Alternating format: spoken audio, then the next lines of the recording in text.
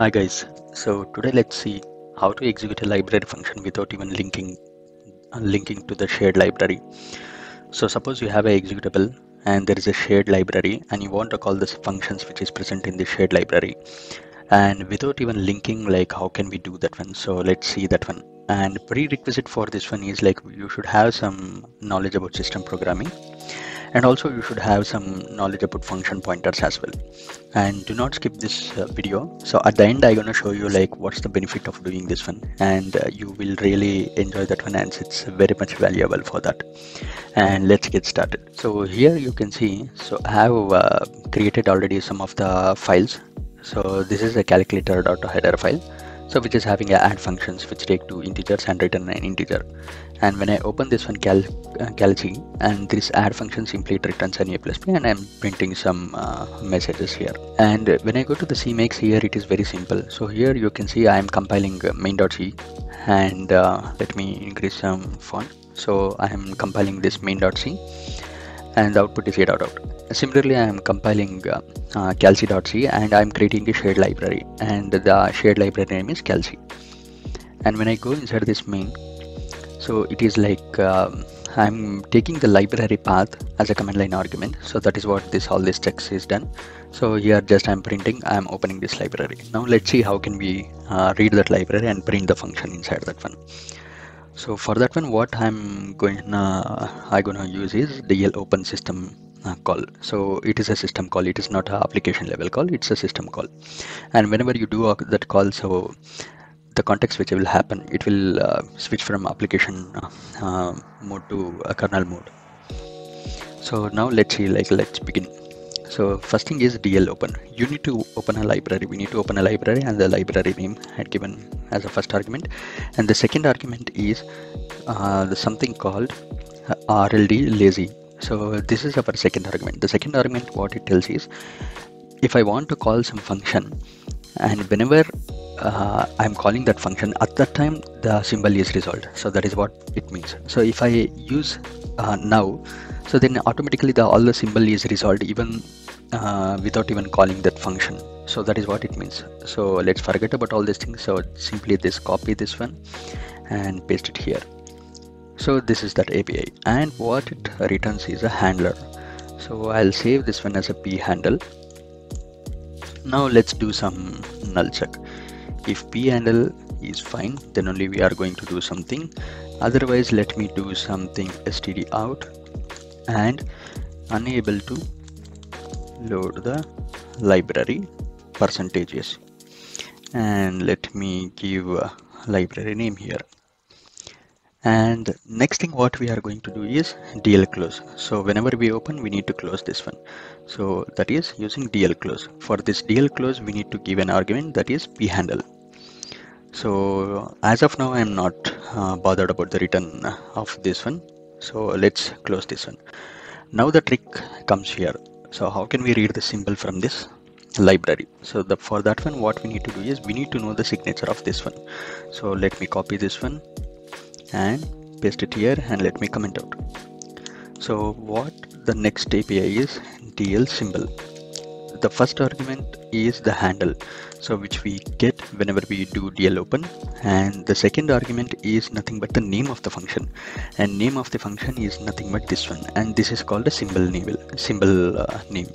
So the exact name we need to give. If we don't give exact name and it is case sensitive, it is not going to give some reference for that from that. It is nothing but a function pointer. So basically it returns a void pointer. So from this void pointer, we need to convert to a function pointer. So how that function pointer is, like let's say I'm typecasting this one, and I'll be saving this one add. So now let's return a function pointer for this one. So the function pointer is *p add, which will take two integers, and I need to typecast for the same thing.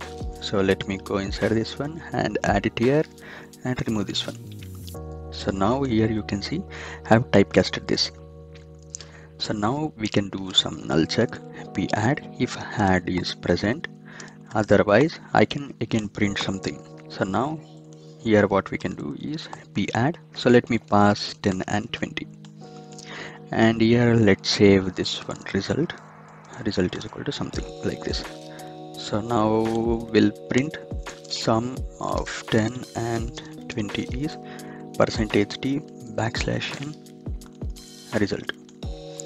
So now everything is ready. Let's see like how it works, and let's do here. You can see make -b build, and let's do make build and build. So now it is done. Now in the build folder I have a.out, so I'll execute this one. It is telling please provide the library path. So my library path is in a build folder itself. It is libcalc.so. Let me enter this one. Can you see here? So it is opening this file, opening the shared library, then it is calling my function, adding 10 and 20, and this 10 and 20 is being printed in our program, that is calc. So if I go here you can see adding a and b, this is what it is getting printed here. Now so we know like this is what it is done. So now let's go into this build folder and let's analyze the executable, this shared library. When I execute nm libcalc.so, here you can see the symbol table is this add. So this is what it is we have used in our DL symbol. And even though if I do a strip of this libcalc.so, and if I execute nm, now you can see there is no symbol table here. So even though if there is even though we have stripped off this one, we could able to load this library here. Let's execute this one a.out, and let's give a library. So if you do not give a complete path, so it is telling unable to load the library, because it is not able to find like where we need to find this library. It is not like your regular library, like where you set ld library path and there it will fetch, right? It's not like that. So you need to give the exact path of this one. I'll give like this. So now here you can see, so it has been, the library has been loaded and it is calling a library function, and we are getting a exact result whatever we have expected. Now this is all fine. Let's go here, and what we can do is, so even like we can call the function which is present here. What if we want to call a function which is present in our main as a callback function? So now let's see how can we do that one. For this one, it needs some little knowledge about a function pointer. So let's go and look into that one. So what I'll do is, let me create some function called register. So register, and it takes some function pointer, so where we want to register the function. So that function pointer can be a void pointer, and it can return and to integer. Let's make it like this. And let's create one more function called fire event. Now these are the two functions, addition function I have added here. So let me go into this calc and let's add a definition for this one. So what this fire event does is, before this one, let's save this function pointer. So I'll create some variable for this one. Let's say g_p event handler, and let me make this one a static, so it is present inside this one. g_p event handler is equal to, I need to give some name for this one. For this one, let's give event handler. So this is what the function pointers which anybody can register for me. So now in fire event, let's do something like this. For let's say int I is equal to 0, I is equal to 0, I is less than 10, and I++. Now we started printing this one. Instead of printing here, like, we'll call the function pointer. So g_p handler is present, otherwise fprintf. Okay, so then we'll call g_p event handler, will pass as an index. First one is an index, maybe second one let's pass I+1. So since it is taking to integer, right? So that is what all this fire event does. So now let's go back to my main.c. Here, instead of calling this add, let me remove this part and let's register my function. So if I want to, if you see this one calculator, so this is the two function I want to call from main. So let me go here and copy paste and comment out here. So this function needs some function pointer, right? So let me create a function here. So let's call this one as a event handler, and I need to remove this braces. Yeah. Now here what we can do is like simply we can print fprint, and this function is going to be called from our library. So how to make that one? So what we have to do is a similar thing, DL symbol, and what is the function name I want to register? That function name is register. Before that one I need to give a handle, I need to give register. This is my function, and I need to typecast to this one, right? First thing is I need to create a function pointer for this one. Let me create a function pointer. So let me do like this, star p register end. So then I need to typecast this one, and once after a typecast I need to save this one. So how can I typecast to this one? Simply you copy this one and you remove this one. So this is what the function pointer of a register looks like. So I'll do p register. If p register is present, let me register my event handler. I'll call my event handler. So this one for new people who are into C programming, it may be find a little hard to figure out what exactly it is. It is like a function pointer which is taking one more function pointer. So that is what it means. And now I call this register. Let me fire an event for this one. So how to fire an event? So here this is what the prototype is. Let me copy this one and create one more function pointer. I can call this one as star p fire event. Even you can use a type def if you are getting confused, so that is also possible. So I'll do DL symbol, and what is the function name I want to call? That is this fire pointer, fire event, and the first argument is p handle, enter.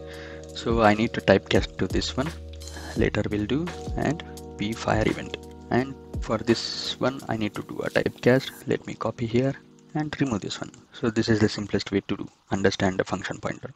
So if this p fire event is exist, so then I can do fire event. I can call the event.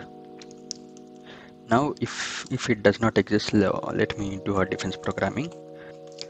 Similarly for this one as well, we'll do else unable to find the symbol register. Now it's all looks fine. Let me go and compile and run. I'll go to here, build. So it is telling something, warning, pass argument 1 of FreeTF incompatible.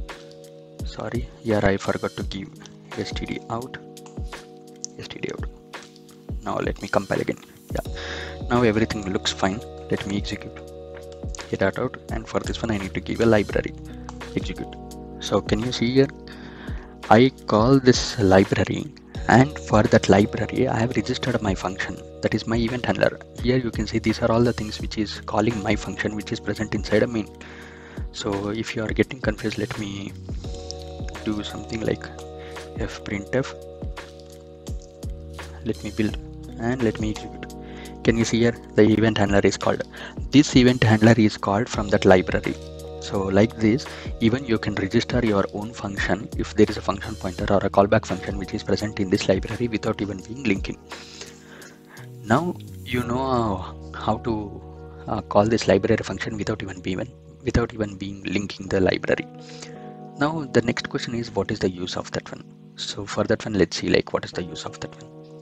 Here you can see I have a core logic which is in C library, which is a shared library, and this is what the library which a DL symbol or DL open which is being used. So this is the library which is which help for the C program to do DL open. So all this DL open, DL sim, all those things are present in this DL library. So our C library is using this DL library. This is system library, and which is used to call this function which is present in the shared library. So now one advantage is you write your C library here, and which internally call this library, and you use this library for your program specific server. So you can write your server and you can write your client and that client can communicate to this library, and it can be, that job can be done. So, but what is the advantages of this one? The advantage of this one is whenever another programming language comes in, so even C++ can do the same thing, and even Python can do this one. So Python can call this C-types. This C-type is a library which is present in this Python. Internally, the C-type uses DL to call this shared library. So if you go to the C-types, if you zoom in, I'll zoom in. This is a C-type library documentation. Here you can see. Otherwise, the underlying platform DL open or a load library function is used. So this DL open is nothing but a library for a Linux specific, and a load library is a Windows specific, which is kind of a DL open in a Windows. So now we'll concentrate only on the DL open on the Linux side. So here you can see even Python program can call your C shared library. What is the advantages of this one is, so you write your core logic in the C library, and you can expose this one to a multiple different languages. Let's say tomorrow Java comes, so there is something called JNI. So JNI can call the C libraries, and C library can invoke this one, and some core logics can be executed. Suppose you are building some machine and you want to support multiple programming languages. So in order to achieve that one, what you can do is you can use this DL symbol. You write all your core logic in C library and expose like this one. So then you can support n number of programming languages. So rather than writing this logic in each different programming language, you can write like this, and you can make use of this architecture. And here you can see you can use any protocol, whether it's a TCP, UDP, gRPC, whatever it may be, WSDL. So any protocol you can use. So this entire things is abstracted from this one. This is entirely abstracted. So this is how the main advantages of using this DL open. This is how internally a library has been loaded. So I think this is like this is a very much valuable information. So yeah, that's it for now. Hope you like this video. If you like this video, please share and subscribe.